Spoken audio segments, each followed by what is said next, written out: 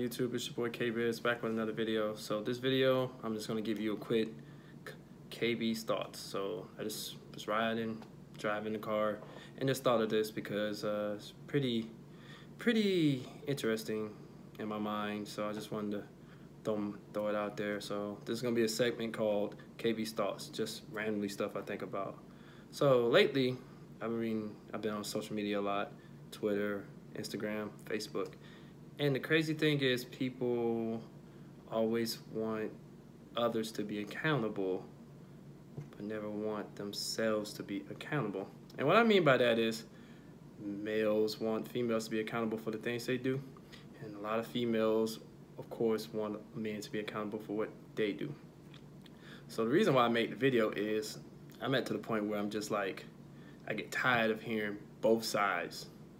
Like, I can understand a lot of people arguing their views and their points, and other people arguing their views and points. But where did it go wrong to where we as people can have each other's views, really look at each other's views and different sides, and come to an agreement? That's where bridging the gap comes into play. But this day and age, nobody likes to bridge the gap. That goes for men and women, because a lot of men, we're wrong in a lot of things. A lot of women are right in a lot of things. But when women are wrong in things, they're so quick to either A, change the subject, give a snarly look at you, or just don't even acknowledge the fact that a man was right. And men, we think we're right too, but there's a lot of pride when it comes to us as well, to say, hey, we was wrong about something. So, like, I wonder, how can we bridge the gap? I mean, I'm just talking about relationships, friendships, you know, all of that. Where can we all as a people bridge the gap at? So I think first it starts with listening. Like really listening to people. Not just, okay, you're listening, but you're hearing them instead of listening to what they say, process in your mind and their views, and then be like, you know what, I think this is where the problem is, and this is what we can do to fix it, and vice versa as well, because a lot of people don't listen these days. They like to just hear people and just like, oh, okay, this is my point, but this, and this. Like, how are you going to have a healthy relationship or even a healthy dialogue with people if you're just being toxic by listening to small stuff they say so they can get out your face? That's not really being a human being. That's not really caring for someone. So, like, with my family and my friends and even my girlfriend, like, I really listen to what people say. Sometimes it catch people off guard because it's like, oh, I said that? I was like, yes, you said that. Like, I listen to everything you say. So there don't be no miscommunication on my end, because this is exactly what you said. You said it on this day. I don't throw out the time anymore. I used to do that, but it's just like, nah. So definitely listening is the first step. Into common ground. Everybody's not going to agree with everyone, but if you can come to a common ground to find the root of the problem, whatever your topic is, or whatever, then I think that's where the bridging of the gap will bridge together. And it's like really bad, because back in the days, you didn't have social media, you didn't have cell phones, you didn't have email, you didn't have an audience as you do this day and age. People can look at your stuff like around the world. The videos I put up, any videos or anything on social media, all you have to do is just type somebody's name on Facebook. If their stuff is private, you can't see it, but if it's to the public, you can see what everybody thinks. So yeah, so definitely listening is one. Coming to a common ground is another one. And the biggest one, I think, to me, is social media. Why would you have to chastise somebody on social media or make somebody look bad on social media because they said something and you're just like, you know what, I want my friends and all my people to think of it, and then it's just like, oh girl, you ain't wrong, or nah man, you ain't wrong, and stuff like that. Why don't you just pick up the phone and call someone? You know, y'all go out, Starbucks. Okay, Starbucks is a horrible example because this day and age, you know, go to a cafe, go shoot hoops or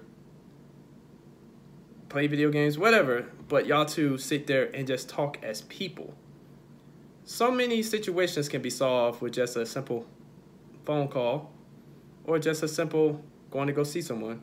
And then y'all two hash out y'all views as people and leave it as that. But this day and age, everybody's so quick to put their baby mama on blast, put their baby daddy on blast, the person they were dating, this, and this. And I'm just like, that's not how we're bridging the gap. That's how the gap is just more widening. And it's really sad that people just can't communicate without social media. Like, I don't put nothing really outlandish on social media or anything like that to come at anyone. But I'm just like, why can't people still, you know, why can't people do that? Men and women. So like this stigma and this divide is so big between men and women of all races that it's just like, to me, it's just like, can we overcome this? And I believe we can overcome this once people just go back to doing some old school things, but a new school perspective. So what I mean by that is old school coming to talk to someone one-on-one, getting their views and ideas out, even if you don't agree with them, but then come to a common ground and then like use that as a platform in social media to actually talk to people intelligently. Like I put up a lot of posts y'all don't catch. I was like, what can we do to bridge up the gap? What do you think is big miscommunication between men and women? And just people having views and just talking. But if something was controversial, everybody always got something to say. But when it comes to actually something that we as people can bridge the gap in and understand each other better as men and women, everybody ain't got nothing to say. And sometimes people are busy. Some people have, you know, lives, kids, jobs, stress, a lot of things.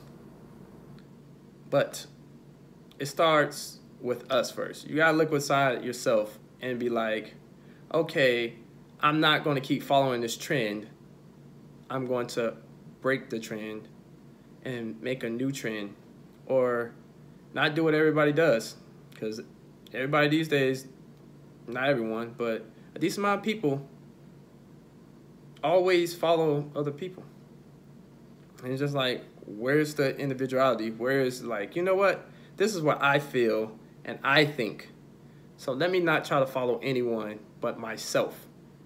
And then find those who are like-minded individuals like you.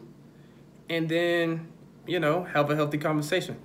Like in college, I want to say my freshman year, we had this real talk session where it was just men and women. Closed the door. We put everything out there to understand the women and how they think and how we as men mess up in a lot of situations. And then on the other end, the men tell women what they're doing wrong and what they could do to do things better and what we can do as men to catch the signs of how we making them feel, and we're fixing the mistakes that we made or people in the past made. And it all just start with communication. Like, it's 100% start with communication. I'm a big believer of that. If anybody knows me, I'm all about communicating. Like, I can battle you back and forth with debates and stuff like that, but if you're just constantly hearing me instead of listening and then taking part of it and still having your views, then I'm just like, it's like beating a dead horse. So this is just a KB thoughts and something I just came up with off the top of my head. Leave a like, share, subscribe if you're new, because I got a lot of content coming. Like, I'm working on some things. I know I said I'm supposed to be dropping KB's Corner this week, but you know, a lot of stuff been going on, and I still want to make sure I perfect this KB's Corner because this is my writing, and I want to make sure that y'all see something different from what you normally see from YouTubers who either do poems or anything. So just give me your thoughts, your views, and ideas. And this is K-Briz signing out. Thanks for watching.